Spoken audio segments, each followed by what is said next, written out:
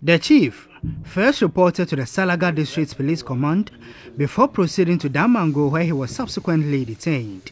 He is expected to assist the police in their investigations. I can confirm, around 10 a.m., the Kafaba chief was arrested. Apart from no arrest has been made, I know Kafaba is now a deserted place.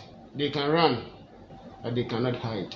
The family of the late Equiadente had called for his arrest. He's also involved in the lynching because we last reported and the chief assured us that nothing happened again. So afterwards, the incident continued and the chief was there for 2 consecutive days before the death of my mom. The chief is involved. He had earlier in an interview denied his involvement in the crime.